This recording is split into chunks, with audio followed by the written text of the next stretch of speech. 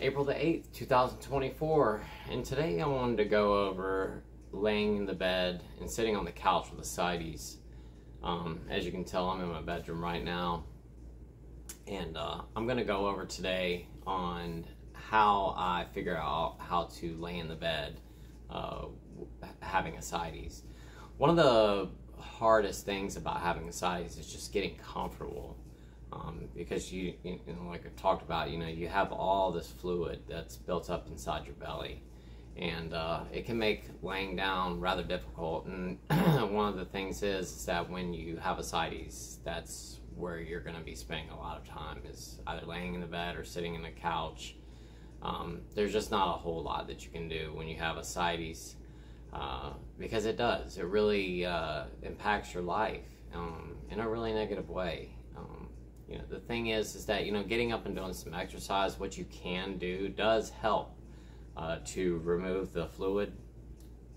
But with that said, getting up and doing stuff all the time, it's just not feasible. I've had ascites multiple times, and I know how difficult it can be.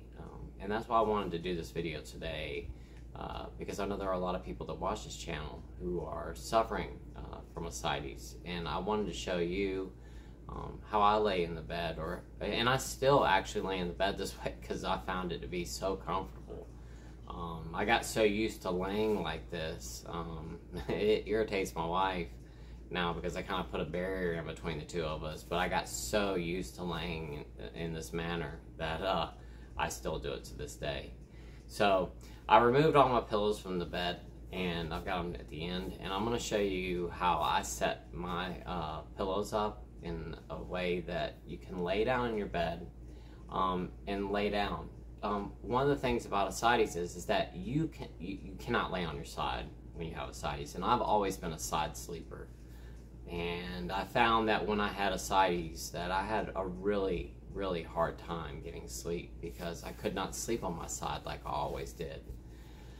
So I had to figure out a way to lay in the bed so that I could sleep on my back, because when you try to lay on your side, it pulls all that fluid over to the side. So what it ends up doing actually will pull on your back. It'll pull on your back. It'll just pull on your whole body, because like I said, you have all this weight in your belly area. So all this weight in your belly, and if you lay on your side, is pulling like this. Well, it'll start to pull on your back right here, and it'll kind of start to twist your spine up on you. It just makes it makes laying down really difficult. So like I said, today I'm going to show you guys how I laid in the bed, and how I actually still lay in the bed a lot of times. Another thing that is really good for this too is because when you have ascites, a lot of times we'll lay in the bed, we'll kind of put our arms like this, or maybe have our hands like this, or maybe like this, or however you're laying in bed, or maybe you got your hands on top of the covers and you're just kind of laying like that with your hands just kind of maybe resting on your belly or whatever. When you have that ascites, your belly is way out here. It's hard to get your arms comfortable and get them in a position that you can lay. That's not going to create pressure or create a lot of problems for you while you're trying to sleep. And another thing as well too is that when you have ascites, it makes breathing really hard. Like I said, you have all this fluid, it starts to push up into your cavity, in your stomach cavity, and then it gets up and starts actually putting pressure on your lungs, which makes it really difficult to breathe. Which laying in this position, which I'm going to show you guys today, actually really improved my breathing, made breathing so much easier for me, especially when you're trying to sleep at night. You really want to be able to have the most comfortable way to lay, and you really want to be able to breathe the best that you can. I found that laying like this just really helps pull that fluid down towards your belly, like down this way, opposed to pushing it up. And that's one of the problems I was having, because if you lay flat in the bed, that fluid will tend to push up into here, because you have all this open space here, so it kind of like pushes up into your lungs. So you really want to try to keep that fluid down. And like I said, laying in this position really helps keep the fluid down here, opposed to getting pushed up here and making it difficult to breathe. So with that said, let's go ahead and get started on this today. And this really isn't that difficult, but I just wanted to show you guys, because I tried so many different things. I remember laying in the bed. I remember exactly what I was watching the day that I remember just bursting out into tears because I just could not get comfortable. It was about 2 o'clock in the afternoon one day. I was watching that movie with Tom Cruise, the one from the 80s, where he was he slid into the room on his socks, and you know, the one where him and his friends, they threw a big party at his house when his parents went out of town. I can't remember the name of the movie, but that's the exact movie that I was watching that day. I remember it like it was yesterday. I was laying there trying to get comfortable. I could not get comfortable for anything, and I remember just bursting out in tears because I just couldn't figure out how to get comfortable. What I ended up doing is I asked my wife to pick me up a certain kind of pillow, and once she got me that pillow, everything changed for me, and I'm going to show you guys what pillow that is. But the first thing that you're going to want to do is you're going to need like a back pillow, okay? So I'm going to take this one, and please don't laugh at me because our pillows don't all match here. So you're going to need a pillow like this, and you're going to want to lay that on your bed. Let me adjust this camera down just a little bit, just like this. Okay, so you're going to need a pillow just like this, and you want to have a position at about, I'd say like 30 degrees, somewhere around there. So you're going to lay your first pillow down like this. And this is the crucial part. It's one of these pillows right here. These pillows right here make it so much easier for you to be able to lay down in your bed because it has these little arm rest things. So I lay the pillow just like that, okay? So you need a pillow to support this pillow, and then you're gonna lay this one about the same angle. So you're gonna lay it back just a little bit, and then we're gonna make sure these are laying flat. When you get a brand new one, they're gonna wanna poke out like this a little bit more, but after time, after you kind of lay down with it, it'll start to work itself out and kind of lay a little bit more flat for you. And the next thing you're gonna need are gonna be 2 more pillows. And actually you're gonna need 3 more pillows. And this pillow right here is kind of like our decorative pillow that kind of sits on the outside, but I'm gonna use this one for an example today. Now, what you're gonna want is, you're gonna need kind of, like I said, this is a little bit longer of a pillow, and you're gonna want the longer pillow to do this because of the way you're gonna do it. So you're gonna take one pillow and lay it like this, okay? So on this side of the arm, all right? And then you're gonna take your other pillow and lay it on the other arm like that, okay? So you've got a pillow here on this arm, a pillow here on this arm, and then one more pillow, and we're gonna take that one and we're gonna lay it right here, and this one's gonna be for your head, okay? So we've got a back brace pillow, then we have this other pillow that lays down. When you have these arms, this keeps the pillows up. And I'll show you why here in just a second when I actually lay down in the bed to show you how this works. But you're going to need these because it holds these pillows into place. You probably could do this with just a regular pillow, but I've tried that and I found this to be the best method with one of these right here. And you kind of want to get these maybe like it's going to depend on your body size, but about a foot in between, and you really want to keep them as close together as possible. And like I said, I'll show you why in just a second. And then another thing that you're going to want is one more pillow. And the last pillow you're going to want to position on your bed like this right here. And this pillow right here is going to be for you to put your legs underneath of it when the time comes, if you need to do so. But like I said, I'm going to go ahead and show you guys. So when you go to lay in your bed, and you've got this set up just like this, this gives you the opportunity to be able to lay down, and you've got a place for both of your arms to sit, and it gives you a chance to just be able to sit up. And you can maybe put another pillow back here. Oftentimes I'll take the pillow and fold it in half, and that way I can just kind of lay in the bed like this. But I'm telling you, this really keeps that fluid pushed down, and it gives you a place to put your arms, you know, and adjust accordingly, because right now this isn't like the same height, so maybe I would put like another pillow underneath this one. It's almost like sitting in a recliner chair, but it gives you an opportunity to lay in your bed like this and it really keeps that fluid down here opposed to pushing up. It elevates your body just up enough to keep the fluid down, and it gives you somewhere to put your arms, because you can't rest your arms on your stomach. And if you do, because any pressure that you push on your stomach when you have ascites is really painful. So you want to be able to have somewhere to be able to put your arms at while you're laying down, so that you're not having to worry about placing them on your stomach, or, you know, because a lot of times, like if you're laying in bed, you might cross your arms or kind of lay like this. You need to be able to have the space, because your belly is going to have so much fluid in it. You need somewhere to rest your arms. And I'm telling you that setting my bed up like this saved my life. And then on top of it, if you start getting uncomfortable, you can take your other pillow, put it up underneath your legs. And I found this really helped me out a lot, to be able to put your legs up underneath your pillow, and it really just kind of cradles you and lets you get some elevation on your legs. And there have actually been times I've placed other pillows, because I've had so much edema in my legs, I needed to elevate them a little bit.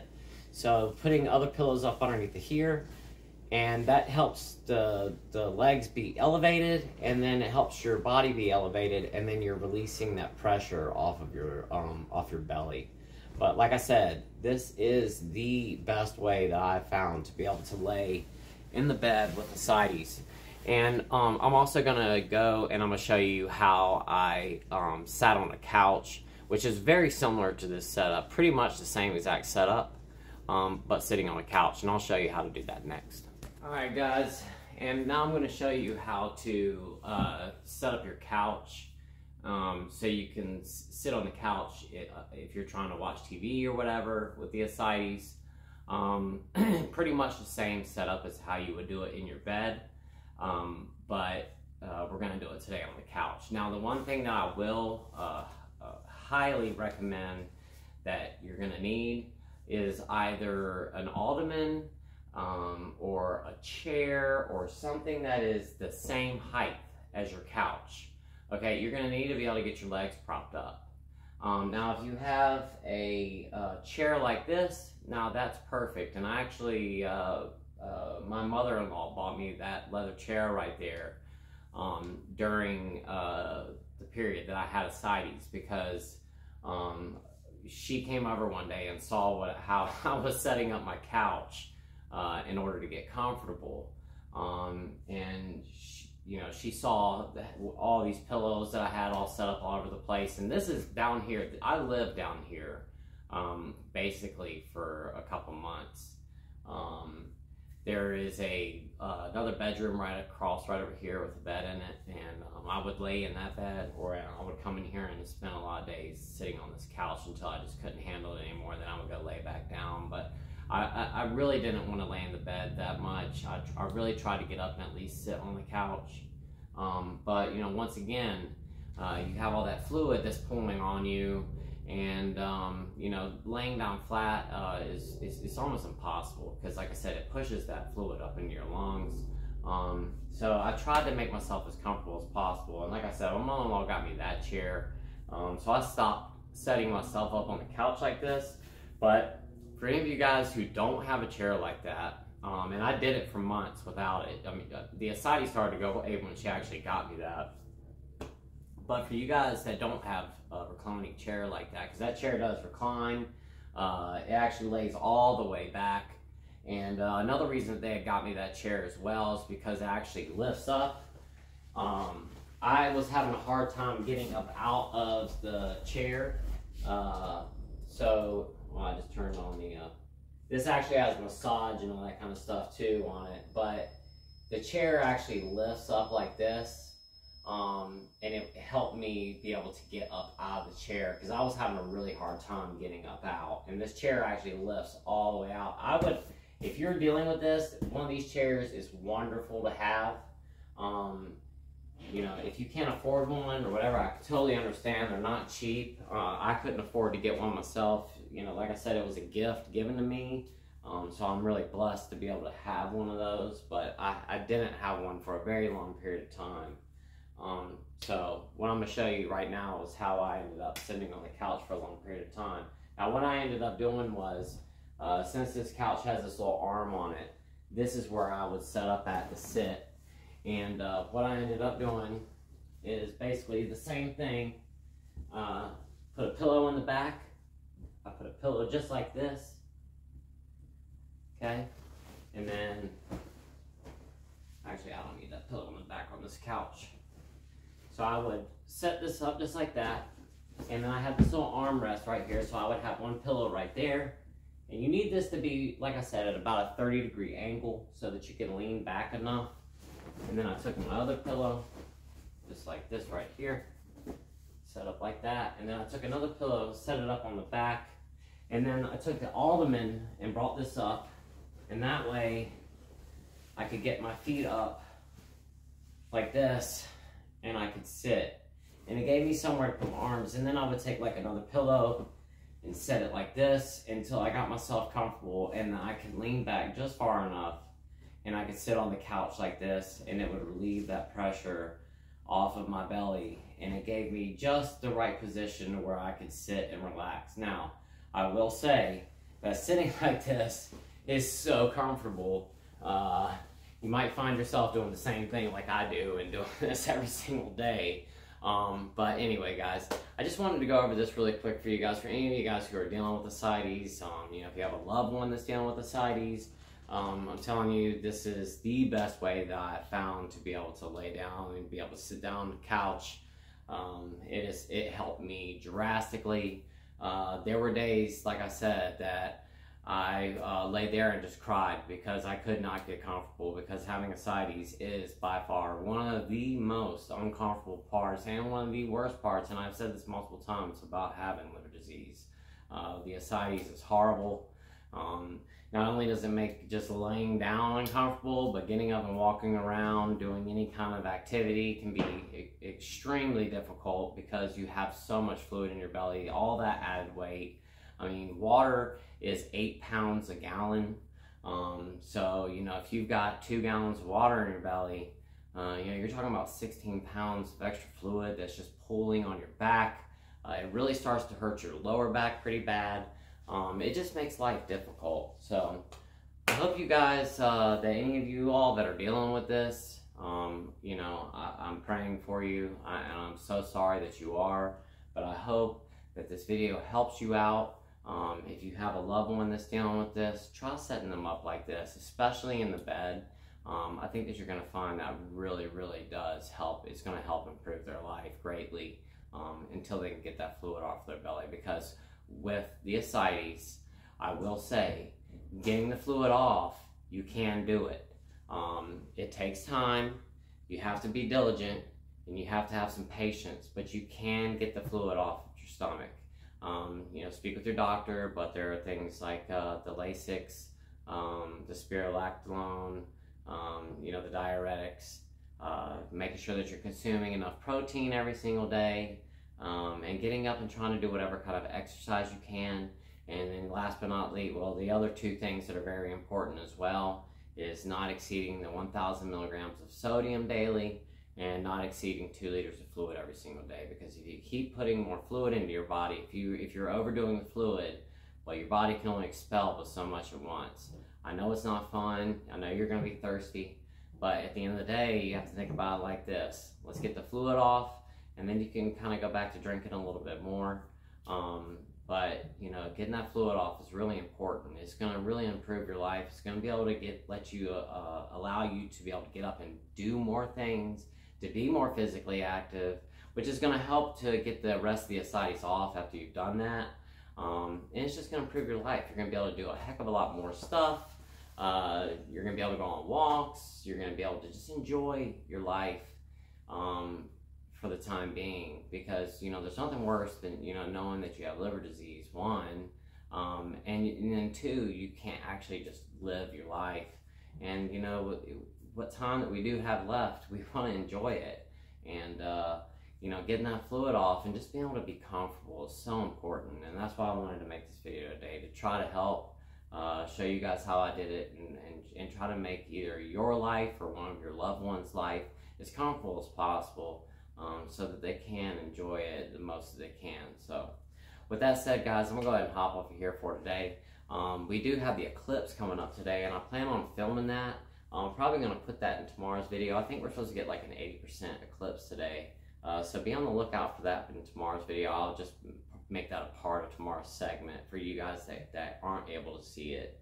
But with that said, that's it for today. I hope you guys had a great day. Thank you so much for watching the video that we did yesterday with my wife. Got a lot of really good questions yesterday. I was really surprised at some of the questions, and my wife was too. She was just blown away by some of the questions. Were just really good.